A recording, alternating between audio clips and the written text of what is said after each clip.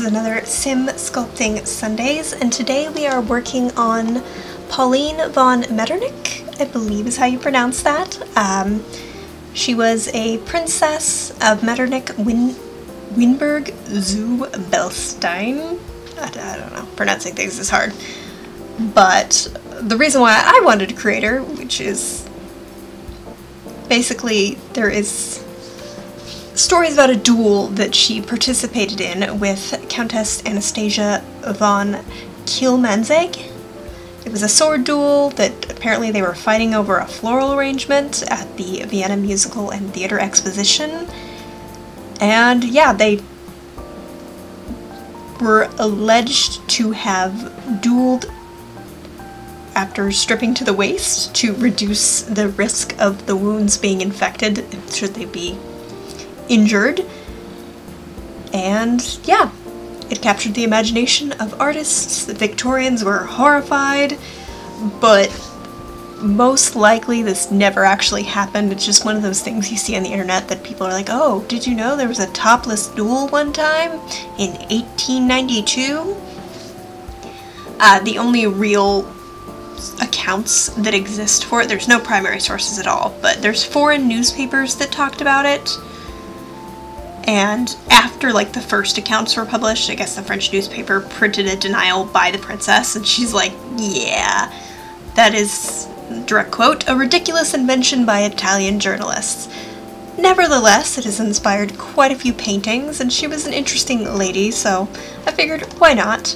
I based this almost entirely by a picture by Franz Xavier Winterhalter that was, I believe, completed in 1860.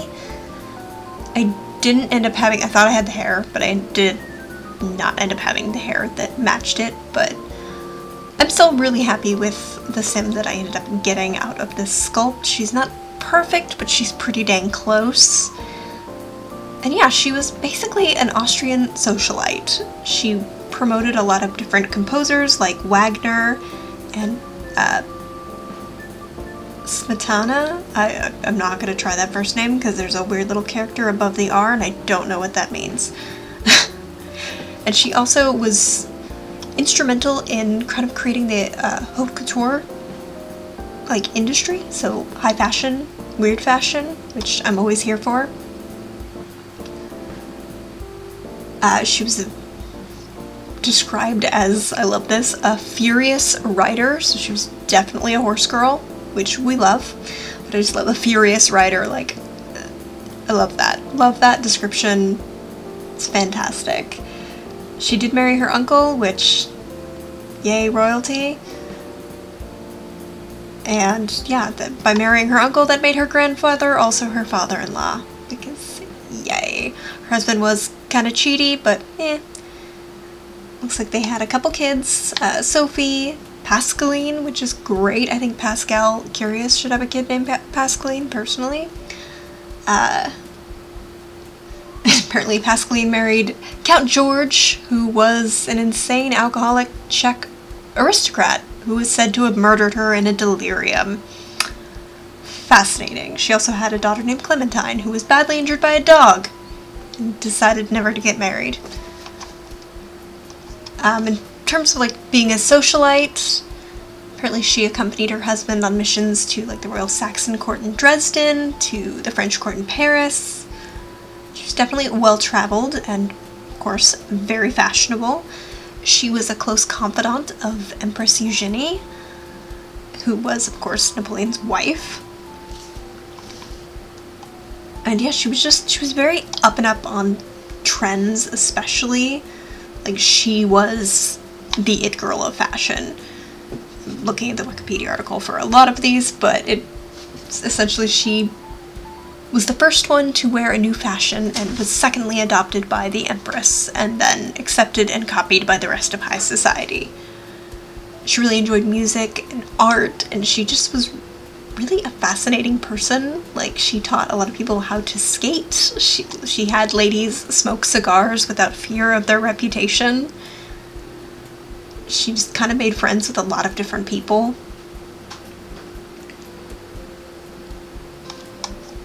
I'm trying to see what other tidbits here.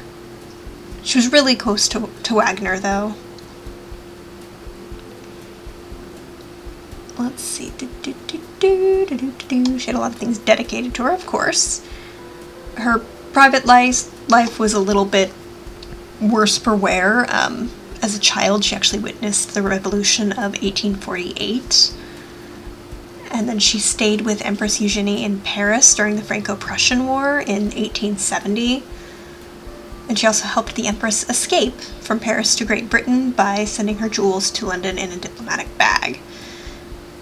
She was really admired greatly by a lot of people, but people were also kind of afraid of her. She was a bit of a gossip, but I think it was just more she was a very powerful, influential person, and people didn't want to get on their bad side. Looks like she... I just completely lost my train of thought. Not even my train of thought, like I was reading, and then I scrolled on accident, and meh. But yeah, like, she was an interesting lady. She was actually painted as well by French Impressionist Edgar Degas. You'll know him mostly from the ballerina pictures, that's who mostly know him. And it was painted from a photograph. She wrote 2 different memoirs. Didn't have any sons, but who needs sons when you have that interesting of a life?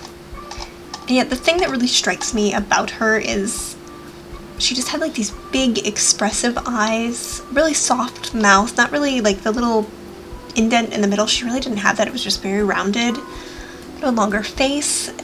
And yeah, she was an interesting lady. She died at 85.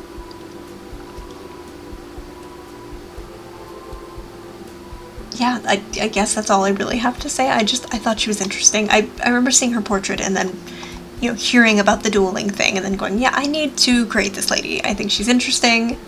I want to talk about her. I don't really like the portrait that was painted from her picture. I'm not gonna lie. It's a little weird looking. It was painted around 1865. It's just very yellow. And she's wearing an odd outfit. I don't really like the 1865 fashions, though. Like, in the painting's defense. They're just a little bit weird. I like the more flowy, kind of romantic styles of the 1860s. She was also painted by Eugene Boudin, which I don't quite recognize that name, but it looks like he was a marine painter. But yeah, like, she was just really the center of it all. And I love that. And I love the story of the duel, even if it isn't true. It's hilarious. And I hope you enjoyed hearing about it. So we're pretty much done now. This is me looking for the hair. I don't have it, so spoiler alert. So if you enjoyed this video, definitely give it a like. If you have any requests, leave those down below. And I will see you in the next one.